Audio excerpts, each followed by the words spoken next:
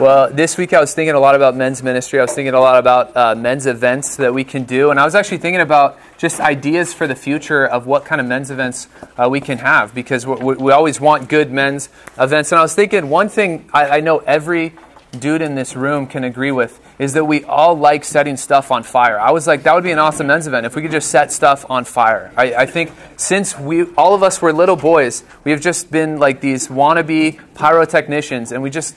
I don't know about you, like you're at a campsite, you just start throwing stuff in the fire, right? Because it's really cool to see the fork bend over backwards and the napkin in your plate. Like there's something about us that we like fire. And one time I was at a friend's house. This was out in the middle of nowhere. A friend from school, middle of like farm town, Ohio, and he lives out in some like soy fields and that kind of thing. And there are lots of storms out there, and so lots of brush and branches come flying. And so his parents told us, like, hey, we need you guys to set some branches on fire. We also have a couple of mattresses for you that we need you to light on fire too. And we're just like college students. We're like, dude, this is awesome. Like, let me light a mattress on fire. Turns out that's actually you're not supposed to do that. Apparently there's like toxins or something like that you're not supposed to do. But anyway, we stack up just this huge, tall, like almost Tower of Babel-like structure. And it's all a bunch of branches. We put the mattresses there.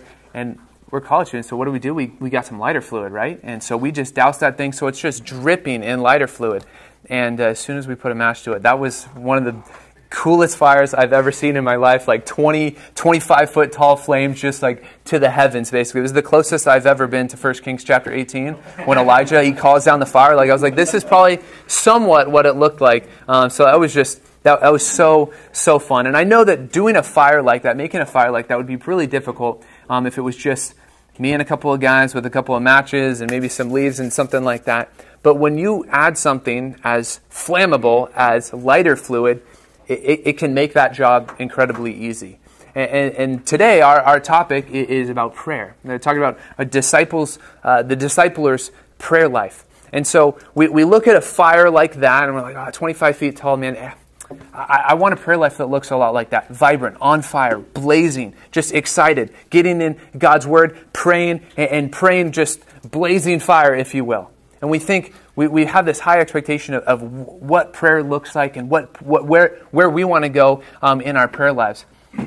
And some of you guys have been just prayer warriors. You're just so committed to praying. You show up to Abide. You're praying just over and over, going through these requests, praying God-centered requests. Your life, you're leading your wife in prayer. You're leading your kids in prayer. You're praying every morning, and that's awesome. But I know that some of you, prayer becomes as a really difficult struggle. You've tried it before. You've heard a million sermons on it. And you're like, oh, well, I just need to try a little bit harder, do a little bit better. And you look at a fire like that, and you say, how does the fire get that big? How does a prayer life look that blazing? How can I get to that point? And so today I want to basically provide some lighter fluid to your prayer life. And this isn't, the greatest prayer sermon you're ever going to hear, but I want to give you a tool. We call this the discipler's toolbox. And so really all I want to do is I want to place a tool, a power tool, a power drill, if you will, into your toolbox to help make this prayer thing that we're all called to do as men and then as leaders. As we talked about last year in the men's ministry, we need to be leading our wives, our kids, other men in the church. We need to be discipling them. And so if we're going to do that starts with having a vibrant prayer life, a blazing prayer life, if you will. And hopefully today we can get some lighter fluid for those of you who your prayer life is not going the way that you want it to go, to help it get off the ground, to get on fire. But I know prayer is difficult. Prayer is one of those things that we are called to do. You've heard a million sermons on it. Pastor Elliot just preached in Colossians chapter 4 on prayer. And I thought that was such a helpful sermon. He mentioned something in that sermon of saying, if you just use your guilt and your shame from every prayer sermon you've ever heard, it's not going to go anywhere. You're going to pray later this afternoon, you're going to pray tomorrow, and then by Monday you're going to forget everything you learned about prayer because your conviction or your guilt or your shame or whatever you have is done. And so we need to see prayer kind of like that fire. We need to constantly be putting that lighter fluid on. You don't just put it on and leave it, but you're putting on more and more. You're putting more embers on. You're putting more branches in. You're putting another mattress, if you will, on the pile so that it continues to build and it continues to grow. That is communion with God. But again, I know that prayer is difficult and we all have prayer weaknesses, every one of us. And before we even dive into what the solution, what the method, what the power tool in your toolbox can be, we need to first understand where our weaknesses are. So write it down this way for point number one, is you need to identify your prayer weaknesses. Identify your prayer weaknesses, where you feel like your prayer life right now is not where you think it should be. Maybe for some of you right now, your prayer life is very robotic. It's very boring.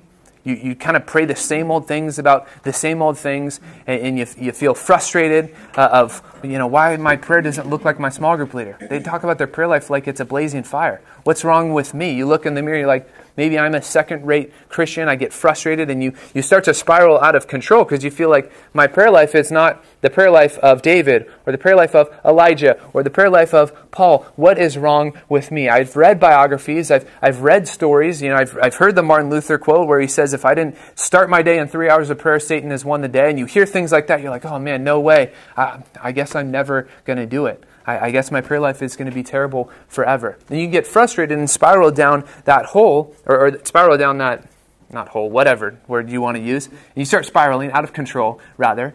And it's easy for you to get frustrated. It's easy to start making excuses for why maybe your prayer life is the way that it is. And you start thinking in Band-Aid solutions. You hear a prayer sermon from Colossians chapter 4, continue steadfastly in prayer, being watchful in it with thanksgiving. You think, okay, Pastor Elliot, he talked about shame, he talked about guilt, he talked about not letting my shame and my guilt prompt my prayer. It should be deeper than that. It should be a communion with God. Like, I did do that for like a week. I did it for 2 weeks. What's the problem? What's the deal? Maybe I should just use more words. Maybe I should just prioritize quantity over quality and just say more things and just repeat things over and over again. And Jesus actually talks about that in Matthew chapter 6, right before the Lord's Prayer. He talks about how the Pharisees are praying the wrong way. Matthew 6, 7, and 8, he says, when you pray, don't heap up these empty phrases as the Gentiles do, for they think that they will be heard for their many words, but do not be like them, for your Father knows what you need before you ask Him. And then he goes in from there with the Lord's Prayer. A Band-Aid solution is just to say, I'm going to just pray more.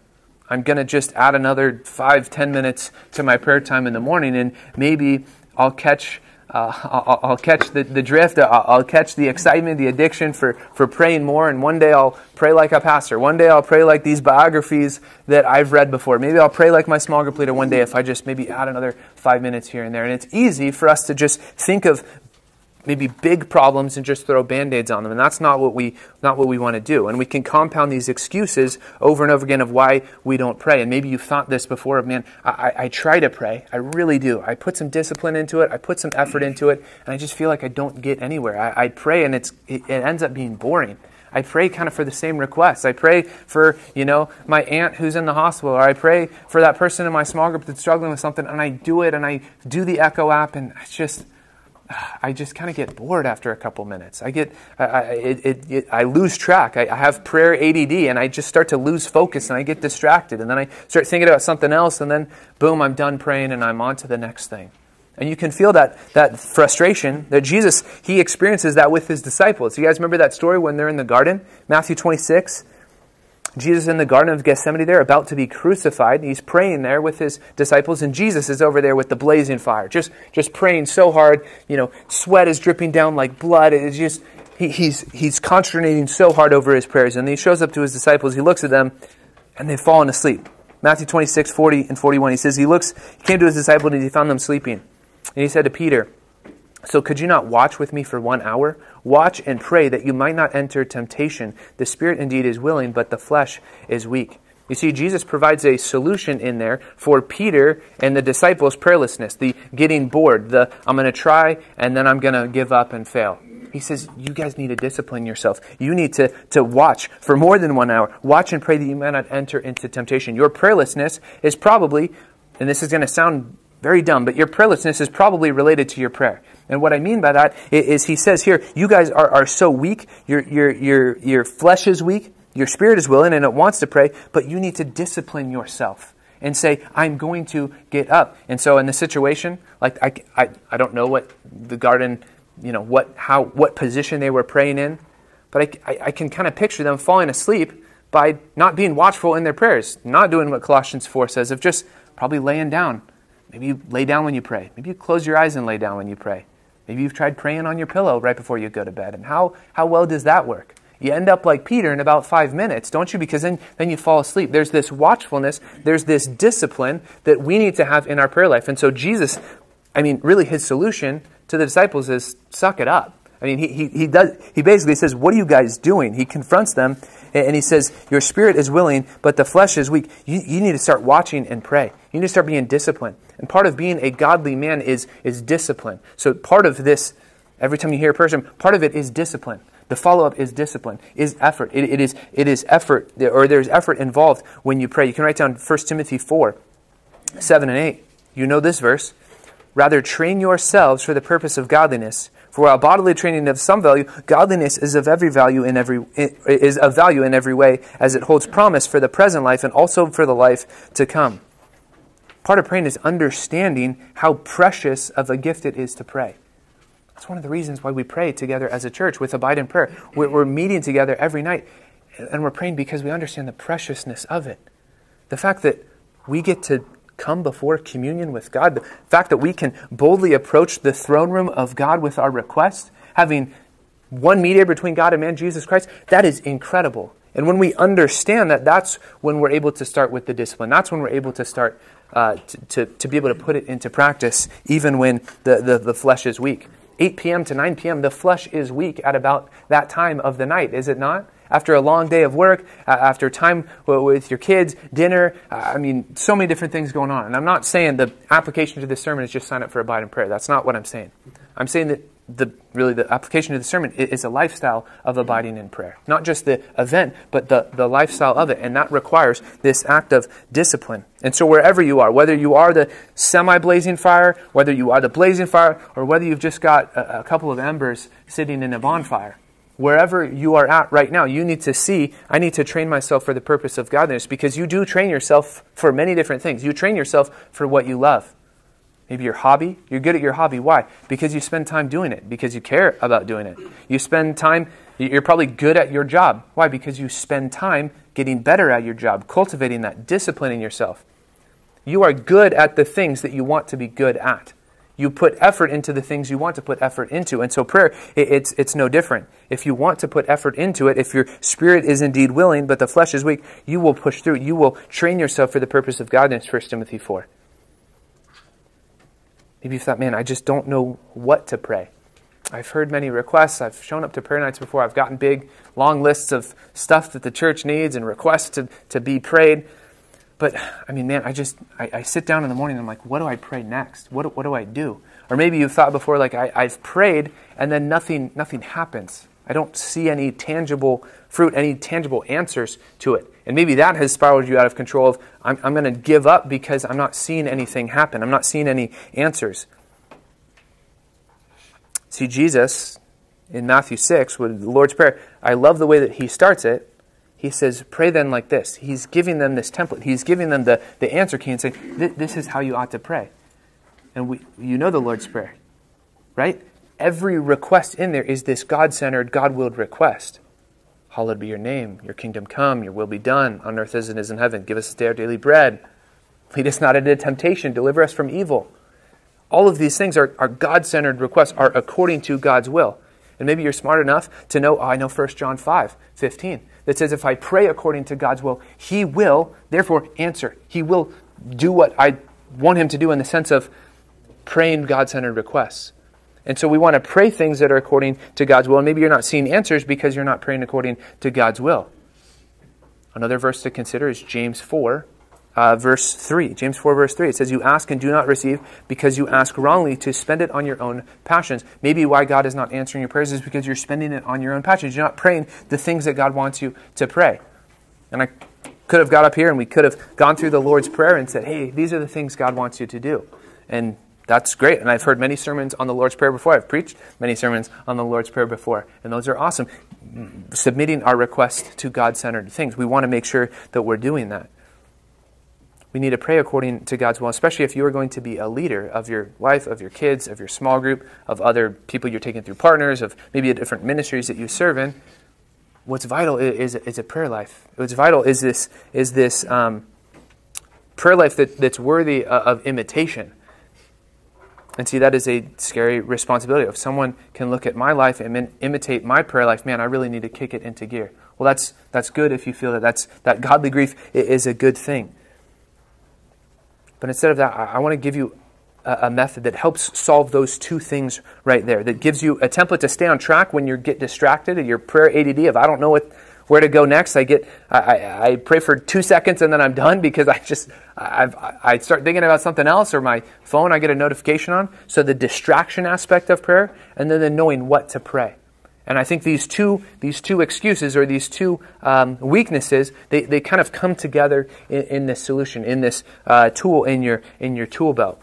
This very simple prayer method that I believe can be lighter fluid on your prayer life to help change, not just I'm going to pray a little bit tomorrow and Monday and maybe Tuesday, and if I can really stretch it, I'll get to Wednesday and pray this way, but really for the rest of your life. I remember learning this method, and then therefore I'm still doing it today. I'm still doing it.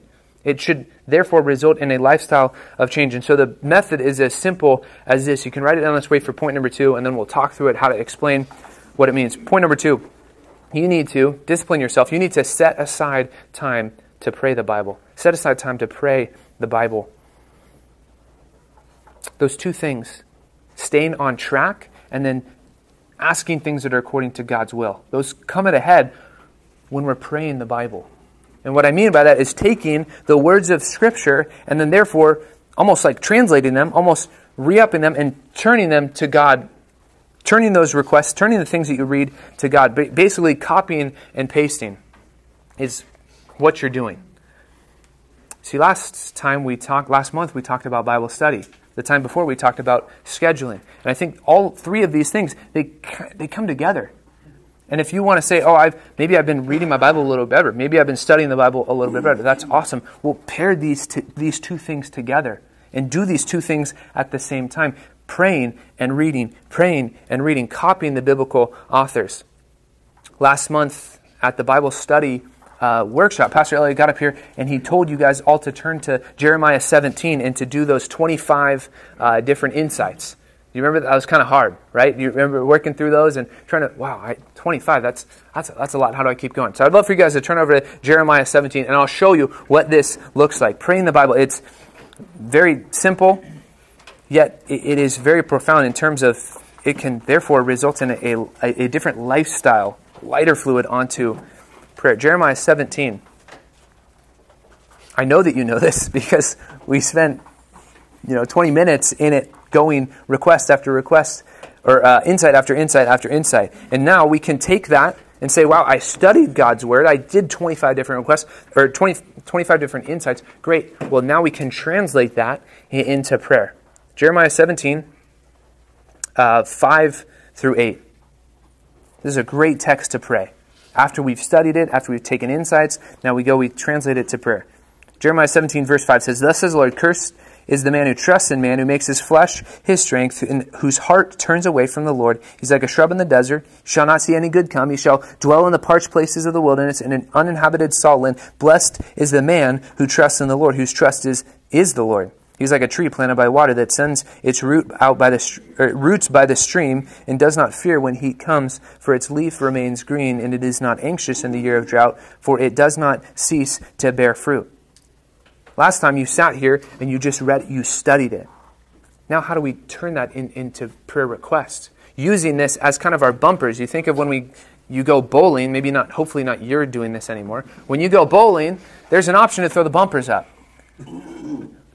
When we take a text of Scripture, we're throwing bumpers up on our prayer to keep us on track. So you throw a bad 8-pound ball because you're still rolling with 8-pound balls, and you throw it bad, you throw it right. Well, don't worry. We've got a bumper to bump it back left, and if it goes too far left, you can bump it back right. If we root ourselves in Scripture, we start here. We go Jeremiah 17. We take verse 5. Cursed is the man who trusts in man. We read that, we do insights on it, we study it. What does it mean? Okay, well now I can turn it devotionally and say, wow, cursed is the man that trusts in man. God, oftentimes I can be one that can trust in man. I can trust in myself. Oftentimes I can do that. Maybe at my job I can trust my own strength. I can trust my own skill set. And God, I don't want to do that. I don't want my trust to be in man. I don't want my flesh to be my own strength. God, I need your strength. And then therefore you can go down a full tangent down that road. And then when you finish every request you can think of that kind of applies to that verse, then guess what? You've got another verse. He's like a shrub in the desert and shall not see good come. You go through that. Then verse 7, blessed is the man who trusts in the Lord. Oh God, I want my trust to be in you. God, help me as I go about my day that I might be able to put my trust in you in terms of I'm able to now obey you. I'm able to now do what you tell me to do because my trust is in you. And therefore, when I do that, I'm like this tree planted by water. God, thank you for that I can be steadfast. And I can only be steadfast because I believe, I trust, I have faith in a steadfast God. And then you go down a rabbit hole of God's attributes. There's so many different, we talk about tangents as such a bad thing, and in small groups or something like that, tangents are a bad thing. When you're praying the Bible, tangents are a good thing. Where we go down, maybe you go this way, maybe you go that way, maybe you go this way, maybe you go that way, but then, I'm done. I reach the end of the tangent, boom, I'm back to the next verse. So regardless of what comes to mind, this is so different than Bible study. This is very different than Bible study. It's not, I'm getting the interpretation, and I'm working through the hermeneutics, I'm working maybe through the flow of the argument. It's not necessarily that. It's taking what you see here and then translating it there into prayers. I've heard an example of this, of you read a verse like, God, if you would mark iniquity, who could stand? And you could go down a tangent of talking about your sin, talking about forgiveness. But you could also, you think Mark, and you think about your friend named Mark, and you start praying about Mark. And see, in Bible study, you're way off. That's totally wrong, right? It's not, the verse is not about your friend Mark, it's about God marking iniquity. And so, you can't do that in Bible study, but you can do that in your prayer. Start using every little thing you see here to keep you on track, to keep you praying the things of God. When you do pray the Bible, it keeps you on track. It keeps you from that prayer ADD, if you will, because the Psalms never end. The Bible never ends. You can keep going back over and over again, and this can become a daily habit of yours for the rest of your life to turn what you learn in Scripture, what you've studied, the insights that you've learned, and then you turn it there to God. And maybe you've got a prayer habit right now. Maybe you're a prayer journal person. Maybe you're a prayer list person. You've got an Echo app, and you're praying through requests. Well, you can use God's word to therefore pray those requests. You can turn any request of, I'm thinking about my friend named Mark, and I'm praying about his life over here, and I'm filtering that through Scripture. And again, when we do that, we're praying the things of God. The Psalms are especially the greatest place to go, and we'll go there here in a couple minutes. But I think about all of the variety of topics that you get in the Psalms. All the variety of topics. I think about, for example, Psalm 19. Maybe you know Psalm 19. Psalm 19, in many ways, is kind of all over the map. He starts off by talking about creation, and boom, you spend 5-10 minutes praising God for His creation. Praising God that the heavens declare the glory of God. You start praying about the glory of God. You start blessing God. That hallowed be your name aspect of the Lord's Prayer. And then he goes on and he starts talking about Bible reading. Seeking it like silver, and it's more valuable than anything else. You start praying about God revealing Himself in His Word. You start praying about your Bible reading. And then from there, he goes on to other things. He starts talking about sin. He starts talking about, God, keep me from presumptuous sins. Forgive me of my sin. And then he finishes Psalm 19 with this conversation about, may the words and meditations of my heart be pleasing in your sight. What a great prayer request you could pray every day. That verse right there. And see, when you pray the Psalms, you start praying about things maybe you wouldn't otherwise pray about. It gives you new ideas. It gives you new concepts. It gives you new directions to go. Oh yeah, but I've read the Psalms before, and there's so many weird Psalms too. There's so many weird Psalms. There's Psalms that say, like, dash these infants' heads to pieces. And there's these imprecatory Psalms where David's calling out judgment on God's enemies. How do I pray stuff like that? Well, any part of Scripture, I would argue that you can pray. Even the imprecatory Psalms. Maybe you're not praying for your neighbor to have their infant's head dashed to pieces, but you're praying about God's justice and how God will come back. Your kingdom come. Like Matthew chapter 6, the Lord's Prayer. You're praying that God's justice would reign, that the world around us would see the justice of God so that they don't have to experience God's wrath. And then you start praying about your non-Christian friend. And then you go down a tangent of praying about their life. There's so many different areas. It's like a root system under a tree of so many different areas that you can go when we're praying the Psalms. We see so many examples of this in Scripture. You can write down Acts chapter 4. Acts chapter 4, the church is getting together and they start praying the Psalms. You think also about the command to teach one another with psalms, hymns, and spiritual songs. There's this aspect of using these psalms to learn from each other, but then also to therefore pray them to God. This may not be the greatest example in the world, but you can also write down Jonah chapter 2. Jonah's not the guy I'm going to tell you model your life after and imitate Jonah. Do everything Jonah does. But Jonah in chapter 2, he knows the Psalms enough to sit here and go on a hit parade of all the different popular Psalms. Why? Because he has them in his head. And I'm not going to tell you, we're not going to get into Jonah right now. But I am saying he had it in his head. He had it in his heart so that there was something to draw from. There was something to do from there. Praying the Psalms every day. And part of this is setting aside time to do it. Part of this is scheduling time to pray. And so in the morning, when you are reading your Bible, hopefully you have a scheduled time now, after we talked about it last week, a scheduled time to read and to study, to dig into God's Word. That's awesome. Well, now let's pair that together with prayer. Let's pair that together with both of the spiritual disciplines, Bible reading and prayer. It's such a great opportunity to pray God's Word every day if you're doing the everyday in the Word. Right now, we're kind of finishing up the Psalms, but any text of Scripture you can pray. The Gospels, you can pray about Jesus and imitating Jesus. Paul's letters, Paul prays all the time for different people. We can copy those prayers in our life. Maybe you read Old Testament, you read stories like Shadrach, Meshach, and Abednego being faithful. Wow, God, help me be like these guys. Asking God for these prayer requests that maybe you otherwise wouldn't think of off the top of your head, or maybe they're not written down in an Echo prayer app with your small group, but they're things that are all throughout Scripture that you can translate to praying before God. Part of this is setting a plan, setting aside time and saying, this is what I'm going to do. Question number 4 on the back of your worksheets, you're going to talk with your small group about what your plan is every morning, every night, whenever you do your quiet time, your Bible reading and prayer, setting aside time and saying, I'm going to pray for this long. I'm going to read my Bible for this long. I'm going to read this Bible reading plan, or whatever it is. You have to make a plan. Going back to 1 Timothy 4, train yourselves for the purpose of godliness. For this training is of every value.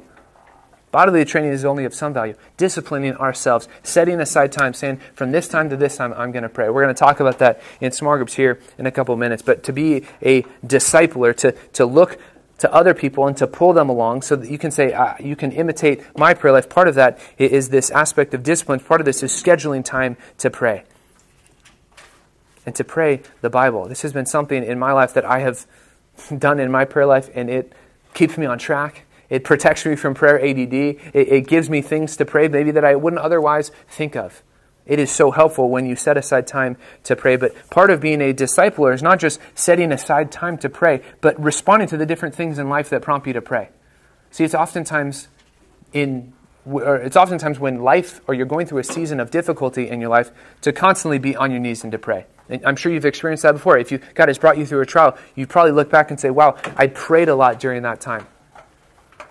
Someone that is devoted to prayer is doing that and is scheduling time in the morning. And part of the Psalms is there's so many different kinds of Psalms that it really, one of my professors used to say that every sigh of the soul is in the Psalms. Every sigh of the soul.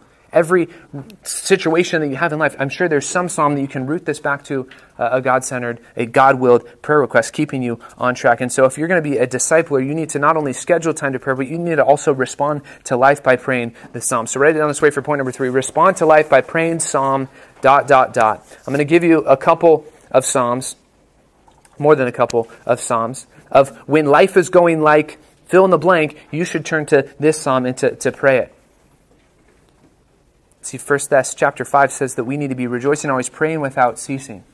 There's this aspect of at all times we should be constantly going back to prayer. I quoted it earlier, but Colossians chapter 4 verse 2, continuing steadfastly in prayer. A lifestyle of prayer devoted to prayer is what we want to do. And so part of doing that is pouring on this lighter fluid of keeping it, connecting it, marrying it with our Bible reading. So I'll give you a little Psalm treasury index, if you will, for situations in life in which Psalm to turn to. The first one, I'd love for you to turn to Psalm 34. The first thing that you can do is you can respond to life by praying Psalm 34. You can write that down as the first subpoint if you'll. Go into Psalm 34 when you worship. This is something that we need to be doing each and every day. Not necessarily Psalm 34, but using maybe different Psalms to allow you to praise God. And right now in the month of November, our whole world is thinking about thankfulness. And right now our world doesn't really know who they're being thankful to. You as a Christian, you do know who to be thankful to, but part of this worship aspect is not just being thankful to God, not just saying, God, thank you for my family, thank you for my job, thank you for my house, but this is what Jesus taught us. Pray then like this: Father, hallowed be your name. There's this aspect of worship, of blessing God, of glorifying God. And Psalm 34 is a great example of that. If you go to Psalm 34, you see what this looks like. He starts off Psalm 34, verse 1. I will bless the Lord at all times. His praise shall continually be in my mouth. Man, I can turn that into a prayer request so easily. God, I do need to bless you at all times. I do need to go beyond just thanking you for the things of my life and putting together a thankful list. That's a great thing to do. But why am I thanking God? Oh, wow, God has given me this. It's rooted in his character. I can bless him. I can glorify him. His praise shall always continually be in my mouth. God, forgive me for my thanklessness. Forgive me for when times are good, I'm not involved in prayer as much as I am when times are bad. God, I'm sorry for that. May your praise continually be in my mouth today as I go about my day at work. Please help me to think about you often. Help me to meditate on your word. Help me to think about your character, blessing you at all times, that my work ethic would be one that blesses you at all times. Do you see how there's so many avenues, deep tangents? Tangents are a good thing. Deep tangents to go when you start praying the Psalms like this. And you can pray the same old things, the same old requests about maybe the people in your small group or family members or the non-Christian that you're trying to invite to church. You can all pray those through verses like this.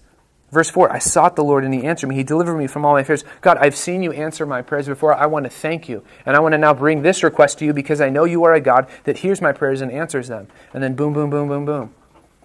There's so many avenues that we can go about by praising God. I'm sure you've heard it said many times before. Before you start going into requests in your prayer life, you want to stop and first and praise God for something. Praising God for his attributes, blessing the Lord at all times, making sure that his praise is continually in your mouth. There's a million of these Psalms. Psalm 24, Psalm 29, Psalm 32, 35, 66, 100, 103, 104. Really from like 120, probably 119 all the way to the end. I mean, there's so many examples. If you open up your Bible, open up the book of Psalms, there's probably some psalm on the page that you're looking at where they're presenting their thanksgiving, their blessing, their praise, their glory to God. And this needs to be something that should be a part of our life every day. And if you go more towards the end of the book of Psalms, you'll see a lot of that. So the 120s, the 130s, the 140s, and then the 150 that we have. Those are a bunch of examples. Maybe you know Psalm 103, bless the Lord at all times. Not forgetting any of his benefits, forgiving my iniquity, healing all of my diseases, redeeming my life from the pit. There's so many things to be thankful to God for, but then also to be praising God for. Those two things are different. I wish we had more time to get into that. But Psalm 34 is a great start. And Psalm 34's got, 22 verses? If you spent really good quality time in 22 verses, that could take you an hour. That could take you 2 hours. I don't know. There's so many tangents that you can go to praise God here in Psalm 34. But I know that life gets hard oftentimes, and there's many Psalms that talk about when life is hard. Write it down for the second one is Psalm 42. Praying Psalm 42 when life is difficult, when life is hard. Psalm 40 is a great one as well, but Psalm 42, maybe you know this one, maybe you've prayed this one before. Starts at the beginning of talking about one's need for God. And maybe when life is difficult, you feel this need. And you feel, wow, I am like verse 1, a deer that pants for flowing streams. So pants my soul for you, O God. My soul thirsts for you, for the living God. When I shall come and appear before God, my tears have been my food all or day and night. While they say to me all day long, where is your God? These things I remember as I pour out my soul, how I would go with the throng and lead them in procession to the house of God with loud shouts and songs of praise and multitude, keeping thanksgiving. Verse 5, why are you cast down, O my soul? Why are you at turmoil within me? Hope in God, for I shall again praise him, my salvation and my God. Maybe you've gone through trials like this before where Psalm 42 just comes off the page like it's highlighted and bolded, and you can sit here and you can pray those 5 verses for an hour long because, wow, there is so much in here. And I love Psalm 42 verse 5, and he says, why is my soul cast down within me? He talks to himself, and part of praying is even talking to ourselves. Martin Lloyd-Jones, if you know who this is, he's a preacher in the 1900s in Wales and then also in London, and he would say a good Christian is a schizophrenic. And I love that. I love that picture of a good Christian is a schizophrenic. What he means by that is always talking to themselves. And part of the Psalms is we're talking to ourselves. We're praying, God, my soul, why are you cast down within me? I need to hope in God. I need to trust God. Why? Because I look at all of these things in Scripture. I see how faithful God is. Boom, rattle, rattle, rattle down a bunch of attributes of God, all of His faithfulness. A story that you read in Exodus, a story that you read in Judges, a story that you read in 1 Kings or 2 Kings. There's so many examples of that, and you can go just forever by going down the rabbit trail of Psalm 42 when life is difficult. Other Psalms of crying out when life is difficult, Psalm 3, Psalm 6, 7, 13, 23, you know that one. 37 is another good one. 40 is another good one as well. These are more at the beginning, I guess. The praise ones are more towards the end and more likely, and then the beginning is much more this aspect of life is hard. But if you notice, every psalm, in the beginning, it's kind of the same progression, right? It starts with this frustration, it starts with this confusion, it starts with this, why are you cast down on my soul? And then always it gets to that end, hope in God. And when life is difficult, what a better prayer request to pray right there. I go from the lamenting, I go from the difficulties of life to I need to hope in God, for I shall again praise Him. Another one that you can turn to just a couple more pages to the right is Psalm 51. Psalm 51, when you sin, is a great one to turn to and to go to confession. And God, you write that down for the third one. Psalm 51, when you sin. Praying Psalm 51, when you sin. What a great psalm of confession. This is David confessing his sin after he had adultery with Bathsheba and then killed her husband. Starts off, have mercy on me, O God, according to your steadfast love and according to your abundant mercy. Blot out my transgressions. God, I've messed up, I have sinned. But God, according to your mercy, according to your steadfast love, according to your abundant mercy, God, blot out my transgressions. A great paradigm to follow here is that he's confessing his sin before God, but then he's rooting every confession to an attribute of God as well. Do you see that? He's giving God a reason to forgive him. He's saying, God, please forgive me because I know you are a good God. I know you are a faithful God. I know you are abundant in steadfast love. I know you are abundant in mercy. Verse 2, wash me thoroughly from my iniquity. Cleanse me from my sin. Why? Because I know you are a merciful God. I know you are a steadfast God. And again, that's where we see our Bible reading, our Bible study, and our prayer come together as one. Those two things are together. And we see this progression here of confession. This is a great progression that you should have when you do confess your sin. Asking God for mercy, asking Him to forgive our iniquity. Verse 10, creating in me a clean heart, renew a right spirit within me, cast me not away from your presence, take not your Holy Spirit from me, restore to me the joy of your salvation, and uphold me with a willing spirit. There's this aspect of when I'm praying confession, I'm getting to verse 12 eventually, and I'm asking God for this help to repent, this help to turn around from the sin that I was doing, confessing it or forsaking it after confessing it, and then now turning a different direction. Praying for repentance. How often are we praying for repentance? Psalm 51 gets us to think that way. And then verse 13, I will teach transgressors your ways, and sinners will return to you. Then now I can be effective for you once I confess my sin and you forgive me. What a New Testament idea that is too. How much are you going to do for the kingdom of God? How much discipleship are you going to do in life if there's sin on your account? Psalm 51.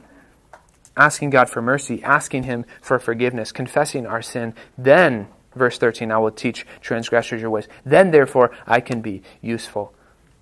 Psalm 51 is a great one to pray when you do sin. I know we're running out of time. You write down the fourth one, Psalm 73, when you're frustrated. This one is long. But if you know Psalm 73, you know the progression there of Asaph. He's frustrated. He's jealous. He's coveting. Why is our world so broken, and why are they succeeding? Maybe you've had that thought. You've had that sigh of the soul before. And taking those maybe frustrations that you have about our world, or about the things you're seeing in Washington, D.C., taking those frustrations that you see and then therefore translating it to hoping in God. We see the progression in Psalm 73. He gets to the end of it. The last verse is incredible. He says, "But for me it is good to be near to God. I have made the Lord God my refuge, that I may tell of all of your works." You could pray that verse right there for a long time, and that would be God-centered, that would be God-willed, and you would stay on track right there. Psalm 73. The next one, pairing Bible reading and prayer, Psalm 19. You know this one. We don't have time to do this whole thing, but Psalm 119, longest psalm in the book of Psalms, but also the longest chapter in Scripture, 176 verses. But every time my Bible reading is dry, I go back to Psalm 119 every single time, and I present these requests to God. God, please, like verse 18. I love this one. "Open my eyes that I may behold wondrous things out of your law." Give me this idea. Give me this desire. Give me this wisdom to see the great things from your law. Verse 15, "I'll meditate on your precepts. Fix my eyes on your words." God, help me as I read my Bible to be able to put it into practice. Help me not be a hearer of the word, but a doer instead. Last one I have for you is Psalm 131. This is one of my favorites. Psalm 131, it's just 3 verses long. But when you're anxious especially about the future, what's going to happen in the future, write this down, pray Psalm 131 when you're anxious. Love this one. The psalmist says, "My heart is not lifted up, my eyes are not raised too high. I do not occupy myself with things too great or too marvelous for me, but I've calmed and quieted my soul like a weaned child with its mother. Like a weaned child is my soul within thee. O Israel, hope in the Lord for this time forth, forevermore." Praying that right there when you are anxious about the future, that right there is the lighter fluid. That right there is the bumpers. God, I don't want my heart to be raised up too high. I do not want to occupy myself things too great or too marvelous for me. God, I know you are in control. I know I am not in control. I know I'm dependent upon you like a weaned child with its mother. Like a weaned child is my soul within me. God, I need to hope in you, and therefore then using Psalms, using the pages of Scripture, using the revelation of God, therefore to translate it, turn it around when life gets hard, when life gets anxious, when you're frustrated, when your Bible reading is stale, whatever the case may be, turning those around, presenting those requests to God. And what good is this whole workshop thing if we don't even give it a try? So right now I think you've got about 10 minutes, about 10-ish minutes. And I want you to pray Psalm 23, one that you probably know very well. Maybe you have it memorized. Walk through Psalm 23. Pray it. The Lord is my shepherd. Man, you could pray that right there. God, be my shepherd. Be my friend's shepherd. Be this person I know who's going through a trial. Be their shepherd. Again, we could spend another hour going through the book of Psalms, but I would love for you guys to try it. Psalm 23, getting your feet wet, and then we'll break up into small groups in about 10-ish minutes, 5 to 10-ish minutes. So Shrader will be up to tell you when to do that. But right now, just spend some time praying, meditating there on Psalm 23, and we'll see if we can learn anything from it.